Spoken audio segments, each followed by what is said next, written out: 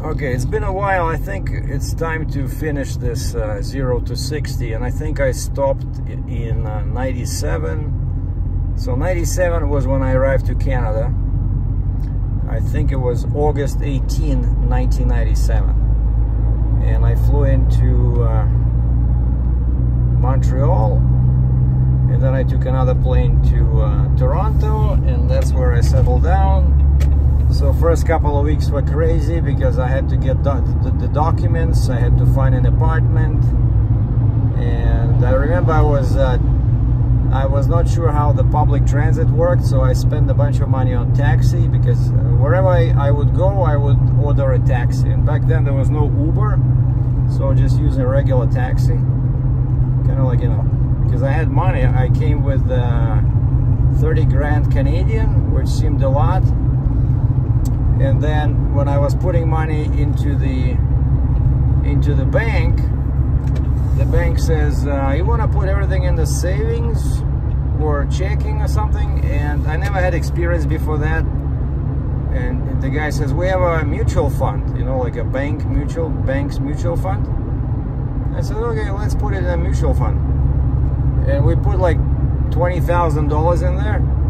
And guess what? In 3 months, when I needed the money, I was taking it out, and it was like $22,000, you know.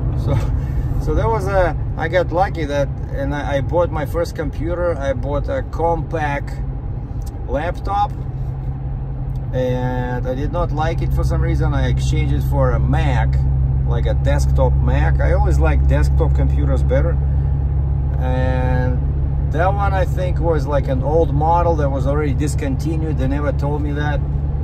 But anyway, so I think after that I had a whole bunch of computers. Dell, quite a few years I had Dell, like, you know, each couple of years I would buy a new one. They were great, and then eventually I switched to Mac, like 100%. And so job wise, I remember it took me like 6 months to find something. Every morning I would go out and buy newspapers and just look at the classifieds. I could never find anything, and so I think my first job was I just went to the insurance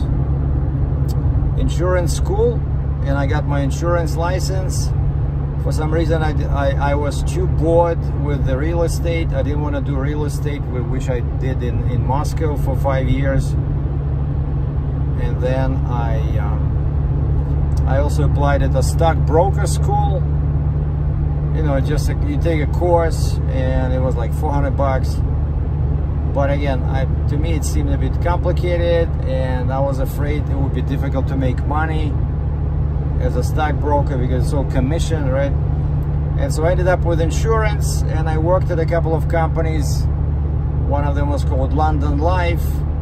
It was kind of like the worst period in my history in Canada. I had no money, zero, you know. I didn't have money for a bus. I didn't have money for a food, you know. It was awful. I didn't have money to pay rent. The guy almost kicked me out. I was renting a room, so it was like the worst. But I was wearing a suit, and I had the laptop, and I worked in the office. So anyway, like my mom always said, Sergei, I want you to wear a suit to work. Like that's what her dream was, for me to be an engineer or a teacher or something, right? And so then my situation improved when I joined the Future Shop, which later was acquired by Best Buy. And so I started working in sales, retail sales, selling basically phones, regular phones, cell phones, cameras, you know. It was that kind of a department. And it was cool. I enjoyed it, but the money was not great, because some guys were making a killing over there, like selling big TVs and stuff, but I wasn't doing too good. And so my situation improved further when I started driving. So I started driving for a delivery company. No, first I bought like a cargo van, yeah, I bought a cargo van, and I was like an owner operator for a couple of courier companies. Couldn't make any money, so the van was repossessed eventually. But then I started driving like a 5-ton truck for some delivery companies, and then eventually I got again, the money was like 15 bucks an hour, and then so this was like regular G license, but this was Ontario. So in Ontario, G allows you to drive a small truck, actually same as class 5 here in Alberta. And over there, to drive a bigger truck, you need the air brakes endorsement, which in Ontario is Z, where here it's Q. And so I got that Z. You know, I think that was like my smartest idea, because I had no truck driving experience per se, you know, maybe like a couple of hours somewhere at the farm in Russia, but like big trucks, right? So I knew that I wanted to get it done step by step. And so first, when I had G, so I was still driving a truck, so I got Z. I found a course, paid the money, I think it was like 200 bucks, 150 bucks, and spent some time in the classroom, and then I did a test, got my Z or Z. So now I had GZ or GZ, so now I could drive a truck with air brakes, but like a small truck, right? And then after that, I went in and I got D. And D, you don't like, which is like class 3 over here. And D, you don't need, I didn't go to any school. Yeah, I just took, all I had to do was just, I think it was exam on the computer test, and then driving test. And driving test was easy because I already had Z, because otherwise you'd have to do like D and Z together, and they're different, and actually that air brakes was pretty complicated. There's a lot of numbers you have to remember, right? But I already had Z, so when I showed up, the lady says, oh, you already have the air brakes endorsement. Okay, we're just gonna do D. And the guy where I worked at this delivery company, he lent me the truck for the exam, and so I got D. And then with the D, I was able to find a job right away at a temp agency, which paid about $21. So before I was making 15. Oops. Now I was making 21, and so I left that company. The guy was pissed at me because, hey, I gave you a truck, and I said, well, if you want, I can pay you. And that's it. And so D, eventually I made up my mind to get to A, class 1, right? And that eventually was, I was hesitating, I was not sure. Some people were saying it's a good job, some people were saying it's a bad job, you know, like a long-haul trucker. But I always wanted to be a long-haul trucker, right? When I was a kid, it was my dream. And so 2005, 2004, I started doing it, went to school, took one test, failed. And went to school again, took another test, failed. And then I ran out of money, so I couldn't do it anymore. So I said, okay, I'll do it later. And the next year, I think it was 2005, so I was making some money, right, with this, I think I worked at, where did I work? I also worked in towing. And because I had DZ, they liked me, and they put me on the same truck I'm driving now here, like a Freightliner with a tilt and load deck, you know.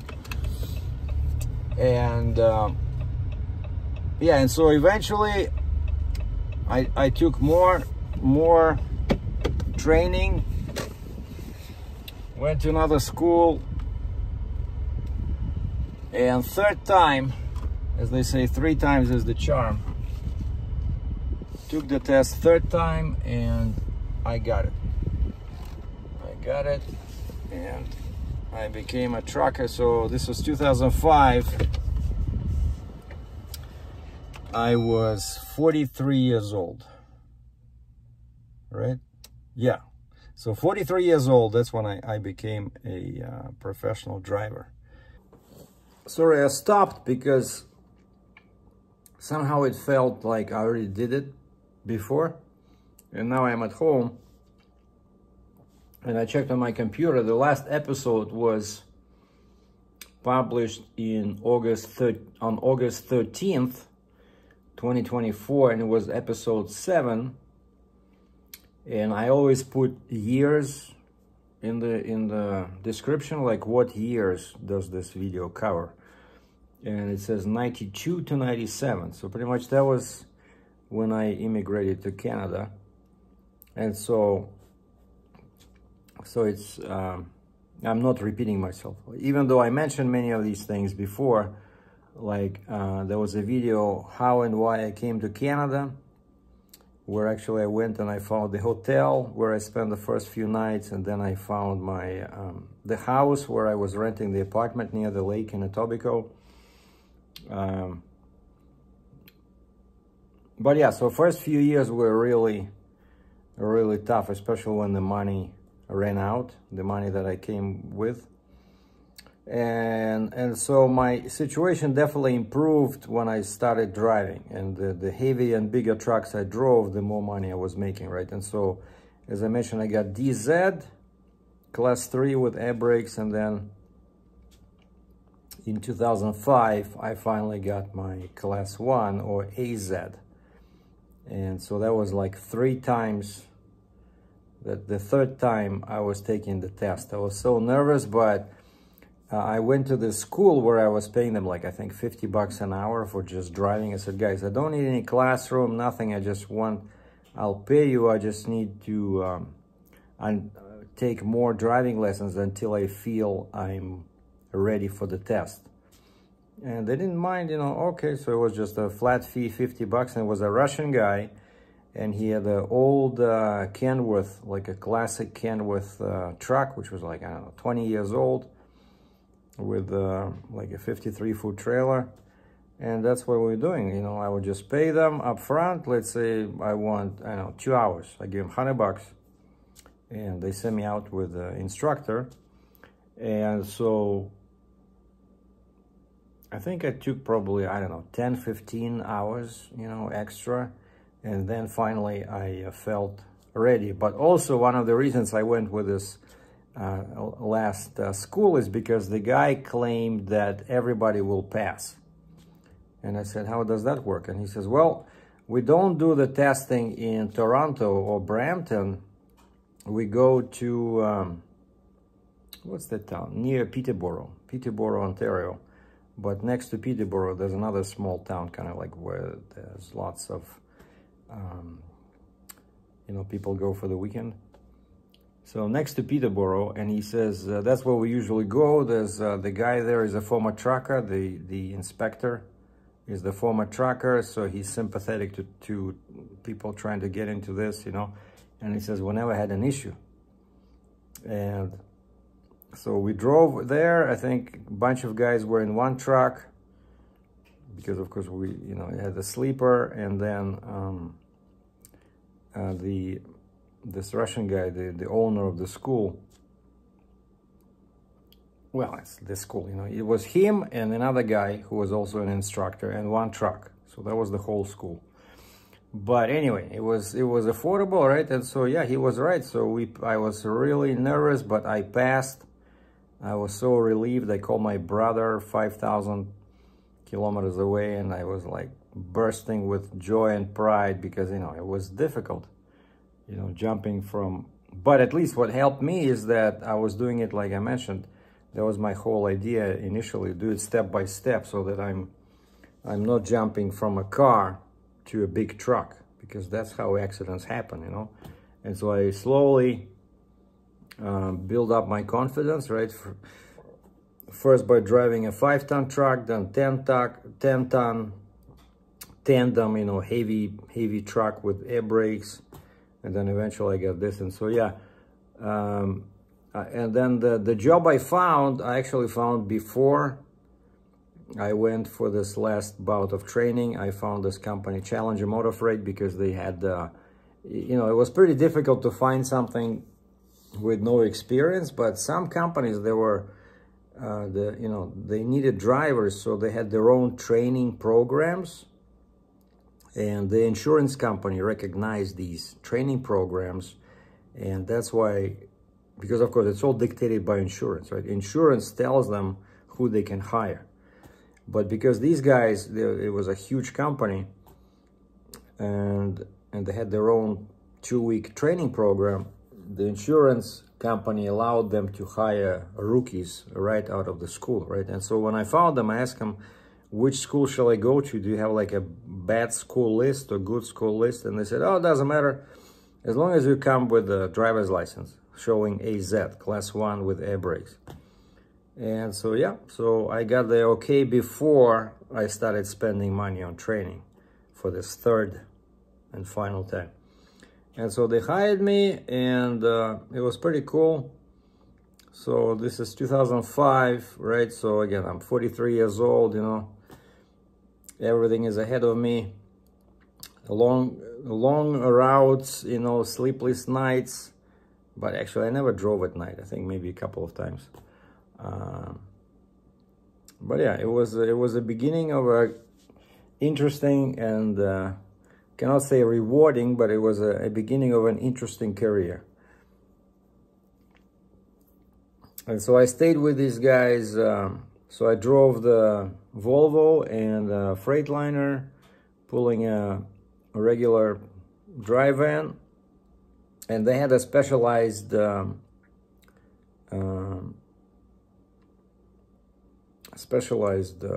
branch where they were doing heavy haul and flatbed and step deck, but for that one you needed experience. I said, how about you train me? They said, no, we don't have a training program. You must have experience to join that particular department of the company. And so eventually I left because I found this McKinnon Transport, because they had they offered free training for a flatbed and step deck. And by that time, I think I already got, yeah, 2007 when I left Challenger Motor Freight, and this was in Cambridge, Ontario. So I bought my own truck, that first yellow International, for $64,000. It only had like 160,000 miles on it, like 300,000 kilometers. Inside it was like new. You know, it was pretty much a new truck. Somebody used it for like 2 years, because this was 2004, I think, and I bought it in 2007. But the guy said that it was, the sales guy said it was sitting there for a year. So basically they got the truck, so it was a 2004, and they bought that truck, somebody traded in 2006, and it was sitting there for a year. And the dealership was right next to 401, you know, the big freeway that goes west to eastern Ontario. And I remember seeing this bright yellow truck. Each time I passed that, this was Woodstock, Ontario. Each time I passed that dealership, and you can see all the trucks from the highway, I was paying attention to that bright yellow International. It just captured my heart. And so I was passing this way, and I look at that truck, and so eventually I found time, I stopped by, and I said, I want to buy this truck. And hold on one second. Yeah, actually, I think the price was $61,000, of course, Canadian, but they wanted 10% down, and I still remember I only had $3,000. And I didn't even have cash. I think I borrowed that money from my Visa credit card. But I couldn't find $6,000. And so the dealer was very wise in the ways of the world. And they said, okay, we're going to help you with the down payment, but we're going to add it to the price. I said, deal. And so they put down $3,000. But they increased the price to $64,000. So on the contract, it said $64,000, which worked for me. So otherwise, I wouldn't be able to get into this truck. And they also asked me if maybe I want to try to get a new one. And I still remember the new truck, exactly like that, but 2007. was back then was $120,000. Now imagine now to buy a simple truck with a sleeper, with a tandem, here in Canada it costs probably close to $300,000. And but yeah, so that $120,000, I said, how much they want for down payment? He says $12,000, so 10%. And I said, well, I only have 3. And so I got that International. And so on the day when I went to pick it up, actually the guy from Human Resources, so I already was, you know, with McKinnon. I told him, hey, I'm getting my own truck. But I didn't have a car, I don't think. Did I have a car? Maybe I had a car, but anyway, so, you know, Woodstock, it's like 50 kilometers away from Etobicoke, or from Guelph. So Challenger was in Cambridge, and McKinnon was in Guelph, a nearby town, maybe 20 kilometers away. And so the Human Resources guy gave me a ride from Guelph to Woodstock, which is like half an hour ride, so that I can pick up my truck. And I remember I came there and they were not able to start the truck. Turns out the battery was dead. And I said, well, guys, you know, you promised me it will be all safety and stuff. So they changed the battery, which is, you know, I think is, how many batteries are there? It's expensive, right? And eventually the truck started. So it was sitting there for a long time. Like I said, probably a year. Nobody wanted yellow International for some reason. To me, it was a perfect color. And again, inside it was like brand new. Like, look up my old videos. I'm pretty sure I did a video showing the inside of the truck, but it was beautiful. Everything worked. It's like a new truck, you know, except it was 50% cheaper. So 64,000 or 61,000 compared to 120,000, you know. And I was super excited. And so I started working for the McKinnon, just pulling their own trailer first. You know, they had flatbeds mostly. No, wait, they had dry vans. And then they put me in for training. I think it was like 2 or 3 days, a little bit of time in the classroom. And then it was, they had a warehouse, so there was an old trailer parked there with some garbage cans on the top. And so they taught us how to tie them down.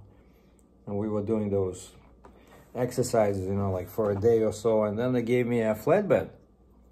That was my first experience pulling a platform trailer. So it was a 48-foot flatbed with 2 axles, large, long spread, 10-1. And it was super cool, you know. I liked that trailer because it's so easy to go around corners. You can park anywhere. And then eventually I got my own trailer, and for some reason I decided to go with a step deck, and I was confused about all these axle spacing rules, and I got the one with just 60-inch tandem, not like 10-1, but 60, so which of course you're losing on the back. Instead of 40,000, now you can only load 34, right? And like a good boy, I did my research, and actually I talked to dispatch at McKinnon. I said, what do you guys think, 48 feet or 53? And I still remember the lady says, no, one guy said, well, as far as I'm concerned, if you buy a 53-foot trailer, you'll be just dragging that extra 5 feet all the time behind you. I said, okay, I'll get the 48.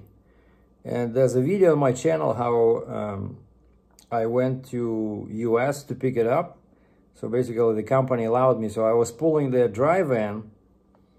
I was pulling the flatbed, and I delivered a load somewhere there in Wisconsin or somewhere there, South Dakota, close to where my trailer plant was.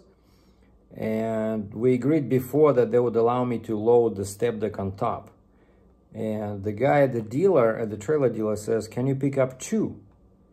And I thought, wait, we don't have to tell McKinnon that I'm hauling 2 trailers. So this guy actually paid me money. Of course, my trailer was free, but for the other trailer, I think he paid me like $500 because I brought it over. And so, yeah, we loaded the 2 step deck trailers on top of each other, on top of the flatbed.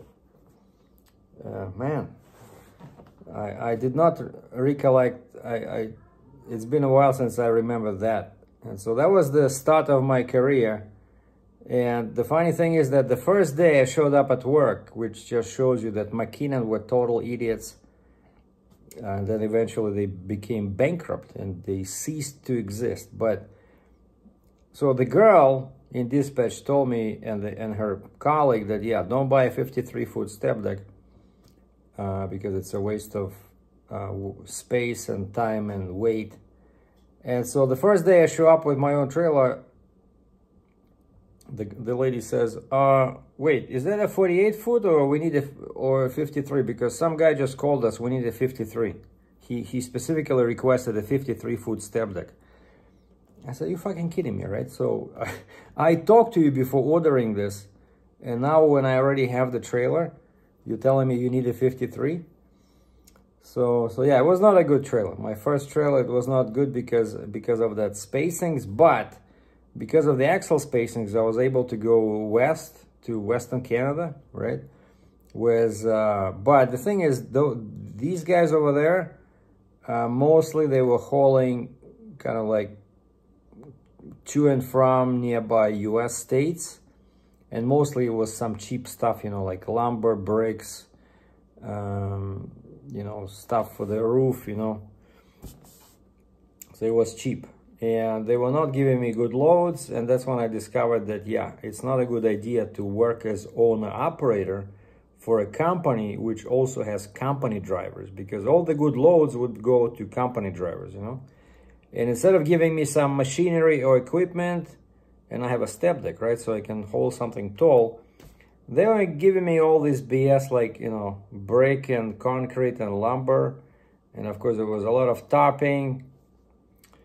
And so then I think 2010, they let me go. And I asked a friend, I said, hey, what do I do? And he says, hey, try Landstar. And because I had my own truck and trailer, I signed up with Landstar. And that's where I worked until 2014. And they let me go because they saw a video I did where I show how I stopped on the shoulder. And of course, Landstar, they are like anal about safety. And that was one of the rules, you know, sitting duck. Do not be a sitting duck. So no stopping on the shoulder unless you're broken down. And so that's why they let me go. So I joined a Canadian company in Orangeville, Ontario. And again, I didn't have a choice. I couldn't find anybody else. But these guys also had company drivers. And even though the percentage they offered was like pretty high, it was like 82% or something. But they never tell you that they will be giving you bad loads. All the good loads, again, going to the company trucks, company drivers. And so, yeah. And so I worked for those guys until 2017. Yeah, from 2014 until 2017. And then eventually I started thinking about my own authority because I got tired of all this BS, you know, like bad loads, cheap rates. And so I started doing it step by step, you know, that US and Canadian authority. And I think in November or December 2017, I got my own authority, and basically I became a carrier. And by this time I already had a Mac, which was the second truck, and this one was new. Did I buy it? When did I buy it? Did I buy it with Landstar? No, I bought it when I was with this Orangeville company. I think. Yeah, and then I got a... oh, and I already had the Kaufman trailer. That was my first RGN. Yeah, I started doing heavy haul pretty much when I was at Landstar, right? But maybe 1 month after I bought that nice Kaufman RGN 55 ton, they let me go. And so, yeah, so I joined this guy in Orangeville with my yellow truck and Kaufman 55 ton trailer, which was also kind of like orange, you know. And then it broken down. The company gave me a replacement for free. It was dark gray Kaufman. And then I changed the truck to the Mack, and that's how I started basically in 2017. So I started my independent carrier life with a Mack 4-axle truck with a small sleeper flat roof. And by this time I already had Fontaine 55-ton drop side rail trailer. And then later I added another axle. So basically I had an 8-axle setup, 4-axle truck and 3+1 trailer. So like the only one axle could go up on the Tridom. Axle 3 had the air lift, and then axle 4 was a flip, so I could just disconnect it or keep it on top. And I think eventually I just got tired of flipping it all the time, so I just kept it down all the time. So I was slightly, I think I was like 80 feet long, but nobody in the States, nobody cared. But I did got a ticket in Ontario when that axle was down. And so I knew that, but I had an annual permit. And so I learned that as long as you have your signs, you know, like oversized load, even when you're empty, as long as you have those signs, Ontario will not give you a ticket. So with 4 axles on the ground. But what I did is I would put the flip down, but then I would activate the airlift on axle 3. It would go up, and so I only had 3 axles on the ground, just, you know, for fuel efficiency. But that was probably the best setup. I should have kept it. You know, 4-axle truck, 4-axle trailer, especially drop side rail. It was awesome. It was awesome. So we'll continue later. So let's stop at 2017, when I became an independent carrier, also known as Sergei Dratchev Heavy Haul. That was my trade name.